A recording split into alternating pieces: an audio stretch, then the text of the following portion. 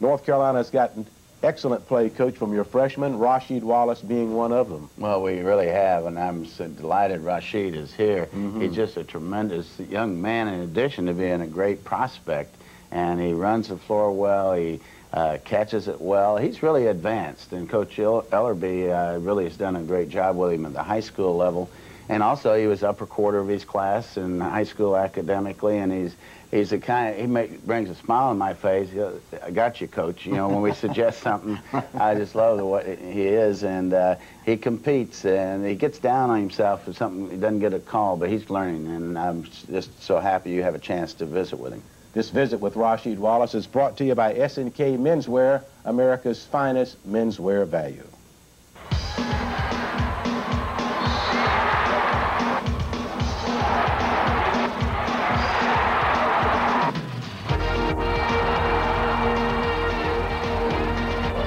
If it's crunch time, you know, which one would you rather do, lay it up or dunk it? So, you know, I go with the dunk.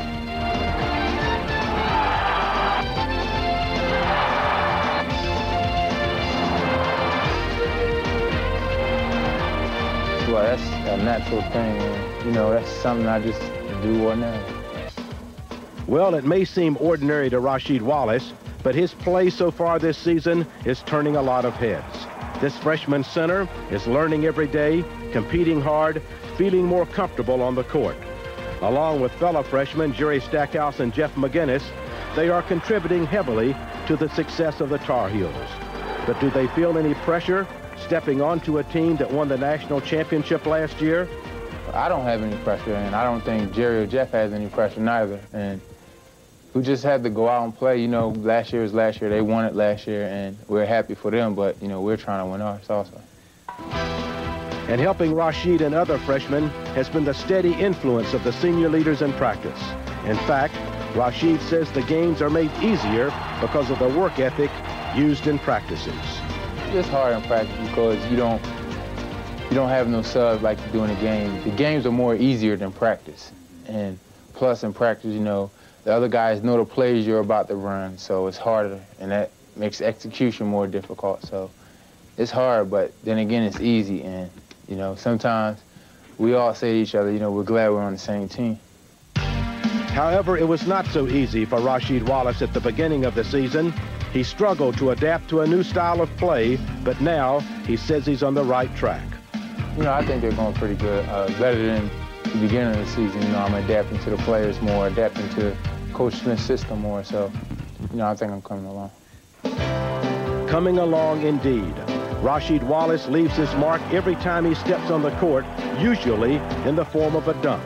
This high percentage shot has become his trademark, and fans have come to expect it. The crowd likes to see it, and, you know, it's good, you know, to spark the team, but, you know, it still counts as two. Make that an emphatic two for Rasheed Wallace, but ask what his favorite moment from the season so far has been, and he's more likely to talk about road trips and restaurants than a particular shot, or a particular game for that matter. However, he enjoys the reputation he has gotten as a shot blocker and high percentage scorer, but what he enjoys most is being part of this Tar Heel team.